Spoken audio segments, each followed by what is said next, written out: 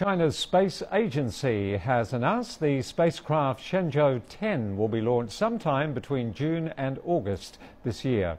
The manned space mission will start from the Jiuquan Satellite Launch Center in Gansu Province.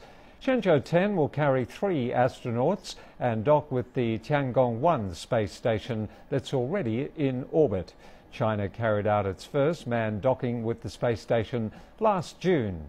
The mission's objectives include further assessing the docking system's performance and researching the astronauts' abilities to adapt to the outer space environment. A statement released by China's manned space program also said during the mission the astronauts will give science lectures to teenage audiences back on Earth. It will be China's 5th manned space mission since 2003, when astronaut Yang Liwei became the country's first person in orbit.